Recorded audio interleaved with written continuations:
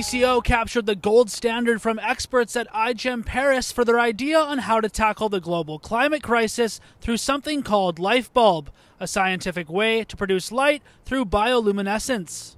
Obviously, it felt pretty amazing. We started really from the ground up, from nothing, building this ourselves, and then proving ourselves really on this global scale, making a name for ourselves and making a name for a community in the field of synthetic biology and science in general.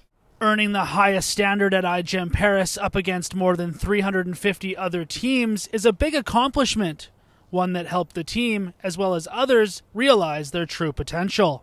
There's always sort of doubts that, like, oh, what if we never go anywhere with this? What if it just crashes and burns? But the fact that we have been able to achieve this standard, and we've been evaluated by experts in the field from across the world, and the fact that they give their sort of seal of approval for a project really shows its potential, not just in our eyes, but in the eyes of experts. Completely student organized, this was a big win for the science team, who at one point didn't have a ton of support.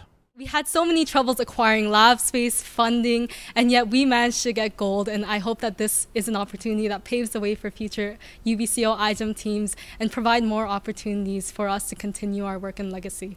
The team at UBCO that's responsible for LifeBulb has plans to continue the project further to some capacity, maybe at iGem 2023. I'm Braden Ursel in Kelowna for Castanet.